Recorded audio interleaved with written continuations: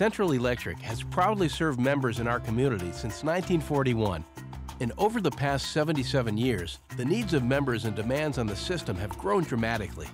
In order to stay ahead of this growth, the cooperative is constantly analyzing and improving our electric system to handle increased load.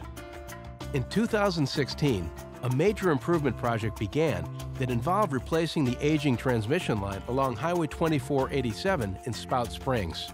Spanning over 5 miles and consisting of over 58 wooden poles, the line stretches from the cooperative's Manchester delivery point to the Spout Springs substation and provides service to over 9,000 members in the Harnett County area.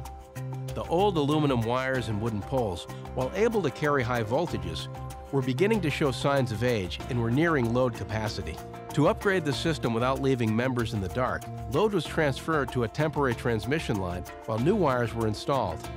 The old aluminum transmission wires were replaced with higher capacity steel reinforced wires, allowing us to stay ahead of the constant growth in the southern portion of the system. The existing wooden poles were also replaced with steel poles, some as tall as 120 feet. The new line enables the cooperative to carry loads over twice that of the old line, and the extra clearance will help keep people and vehicles underneath safe. The upgraded transmission line is the cooperative's commitment to reliability. With the upgrades put in place, the line can now accommodate a large amount of growth in the southern portion of our system for the next several decades, and we expect our community to continue to grow at a rapid pace.